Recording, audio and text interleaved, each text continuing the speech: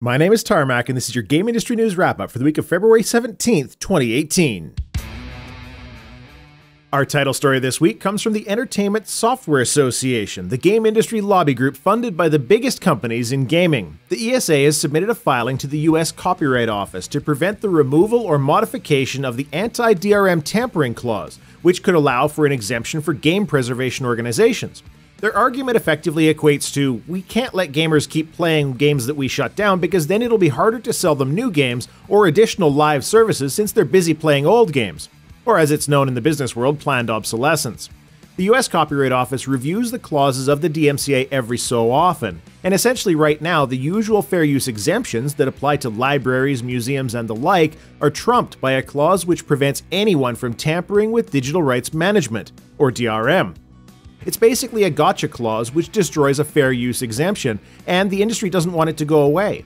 This comes up every few years and gamers lose every time, so I wouldn't expect much in the way of change here, but it is worth being aware of that the whole move to online only is a very intentional and active choice by the big game publishers. And given the sheer volume of video game museums and libraries out there, the industry really should be terrified, shouldn't it? It's like yelling at somebody for picking up a bottle that you dropped and walked away from because you're going to come back and recycle it 10 years later. Get your party hats, Sea of Thieves will have microtransactions. Yay! Rare has confirmed that they're coming about 3 months after release, and everything will revolve around cosmetics, but with an added hitch: no loot boxes. Rather, all items bought in-game will be bought with digital currency, which you can also earn in-game in some way. But you'll always know what you're buying, which, in my view, is about as fair as things can be when a retail price just isn't enough to make the shareholders pucker up. To take it a step further, though, the first cosmetic items are planned to be pets, so you can have a monkey or a cat on your ship, or maybe a parrot with Tourette's if I have anything to say about it.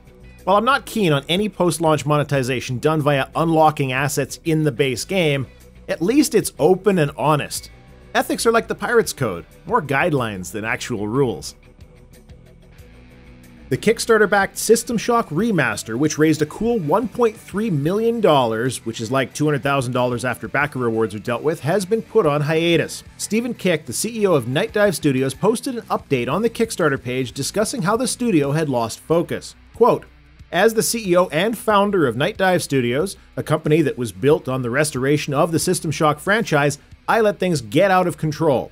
I can tell you that I did it for all the right reasons, that I was totally committed to making a great game, but it has become clear to me that we took the wrong path, that we turned our backs on the very people who made this possible, our Kickstarter backers." End quote. Emphasis is mine. This sounds to me just like taking responsibility in precisely the same way as saying, "I'm sorry, your feelings got hurt," which is to say, not very. I do find it interesting that Stephen Kick's Kickstarter didn't work out as planned. You could say I'm shocked.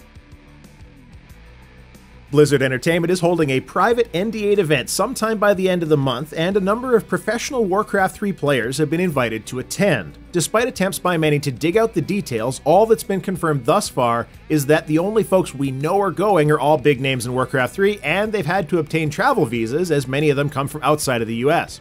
To those expecting a big announcement of a Warcraft 4, though, I will say that I wish I had your childlike, bright-eyed, and bushy-tailed optimism. And yes, I know I'm real fun at parties. At this stage in the game, the only logical result is a remaster of Warcraft 3, just like StarCraft had.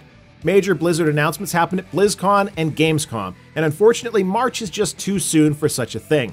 Personally, I'm waiting for Blizzard to call me for the Diablo 1 Hellfire expansion remastered event, but I'm starting to lose hope. A Blizzard expansion crafted by Sierra. Can't imagine why they never mention it. And our good news game story of the week. The rampage against loot boxes from the perspective of politicians is picking up steam, if you'll excuse the small pun. U.S. Senator Maggie Hassan from New Hampshire sent a letter to the ESRB expressing concerns over loot boxes, specifically calling on the recent addition of gaming disorder to the World Health Organization's International Classification of Diseases. And our old friend Chris Lee, the guy making the Star Wars "It's a Trap" joke in an actual press briefing, has made some headway in Hawaii. A set of bills have been proposed designed to begin the process of regulating loot boxes in video games.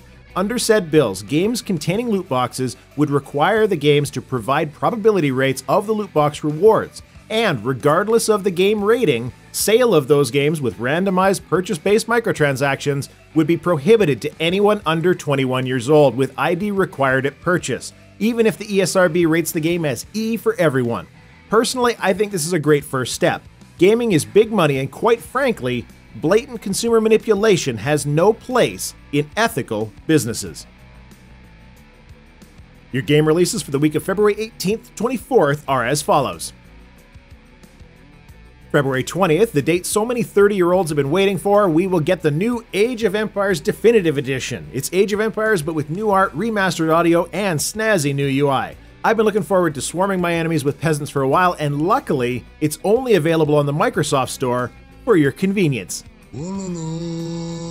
And also on the 20th, a new video game renaissance starts with Metal Gear Survive. Late to the zombie survival party, but right on schedule by Konami time, create your own new character, scavenge resources, and build a base camp by yourself or with friends to fend off a zombie apocalypse by doing what the genre has been doing for years. It's kind of like what would happen if you gave a group of mechanics half a Porsche and a Datsun diesel pickup and told them to make a new vehicle. It might run, and you might be able to use it, but it'd be better for your safety, sanity, and self-esteem to just walk. This has been your Game Industry News Wrap-Up for the week of February 17th, 2018. My name is Tarmack. Thanks for watching.